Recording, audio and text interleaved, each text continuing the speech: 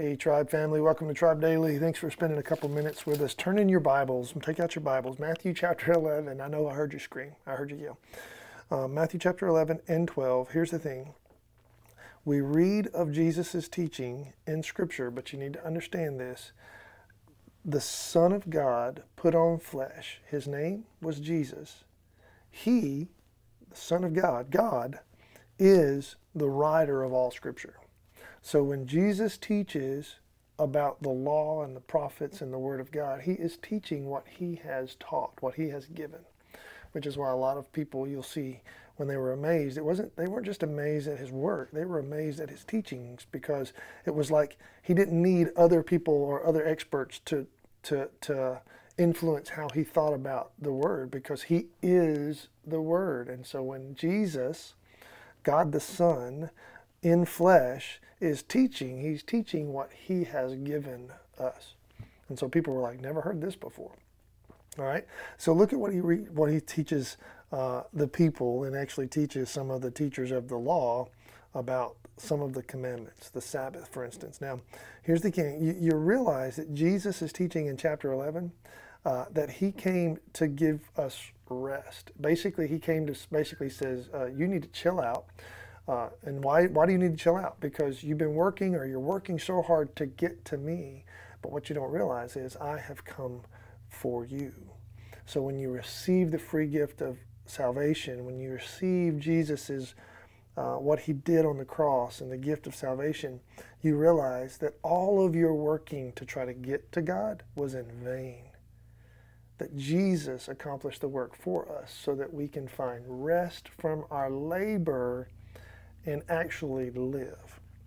So look at Matthew chapter 12. A couple illustrations of this is when the Pharisees kind of got on Jesus for what they thought was him breaking the law. I mean, basically, the Son of God in flesh was walking among them and accomplishing what the Word, what the Old Testament law and prophets were proclaiming about the Son of God, the Messiah, and they missed it. And so what they were trying to do is they were trying to trip him up and trick him, and trying to reveal that he was a lawbreaker. And look what he said. And at that time, Jesus went through the grain fields. And his disciples were hungry, and they began to pluck the grains of wheat to eat, because they were hungry. All right? Because they were hungry. And so look what happens. But when the Pharisees, there they are, some of them. Now here's the thing. Let me let you know a secret. Not all the Pharisees were ridiculous stupid heads like these guys all, because some of the Pharisees genuinely loved the Word of God, and probably a lot of Pharisees, and I think the Bible teaches about this, some of them believed Jesus. Some of them followed Jesus. Some of them, they realized that he was who the Old Testament promised the Messiah would be. So some of the Pharisees, they got it. But some of these guys did not.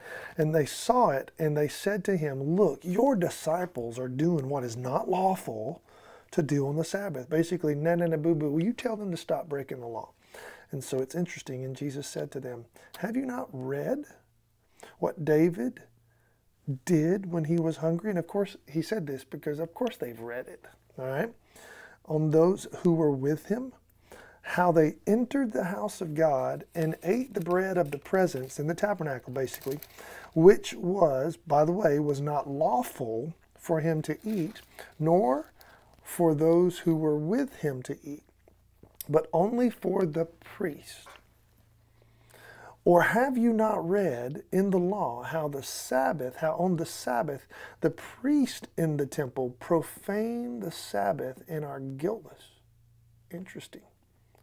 And he says this, I tell you, something greater than the temple is here. And if you had known what this means, and here's what he said, what this is what he's going to say. This is this. I desire mercy and not sacrifice. If you understood that phrase, you would not have condemned the guiltless. For the Son of Man is Lord of the Sabbath. In other words, if Jesus' followers are walking through the grain field on the Sabbath, and they're plucking the heads of wheat, and Jesus is eating, then basically he's telling the Pharisees, everything you thought that rule and that guideline was all about is you've missed it.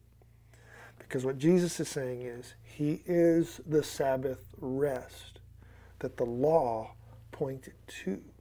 And when you have the Sabbath rest, you are free to live in that rest. Now, what's that rest? Basically, the work of trying to accomplish salvation on your own, okay, is fruitless and pointless. And when you realize that Jesus accomplished that on your behalf, you are free to worship him, free to love, free to forgive, and free to give mercy. All right, let me pray for us. Father, thank you so much for today.